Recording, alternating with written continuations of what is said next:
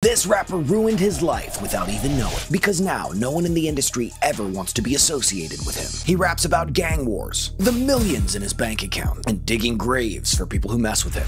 I'm a grave digger and a slave.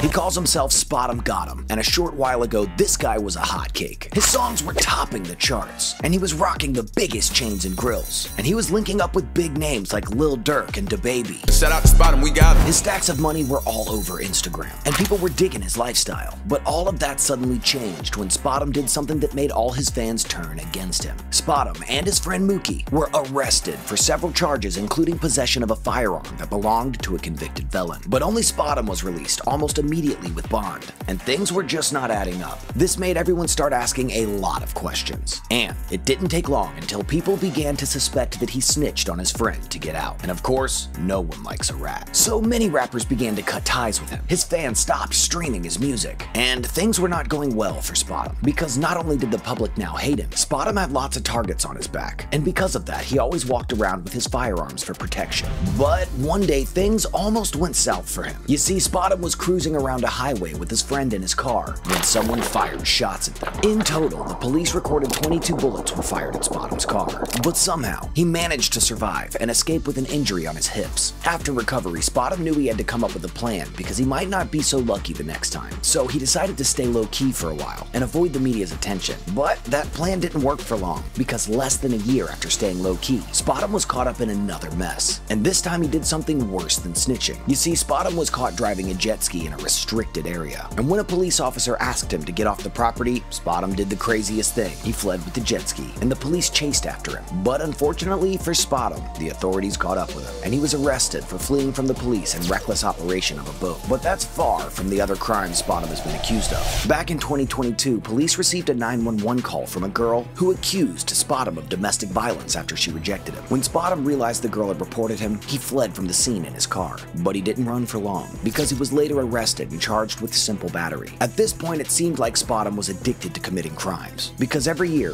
one thing or another always led him to jail. And 2023 wasn't any different for him. In July, Spotem took police officers who were after him on a high-speed chase. During this chase, Spotem's car crashed into another vehicle and he was badly injured. But even with that, he got out of his vehicle and continued running on foot. He wasn't fast enough, and the police caught up with him and arrested him again. Spotem was charged with burglary, possession of a firearm, and fleeing from police. Anywhere I go, I just can't leave without my chrome. Never in the right, it's like I'm always in the wrong. I think I'm in too deep, I told my mama to be strong. Killing niggas, feel the opposite, she died 'cause she was on opposite.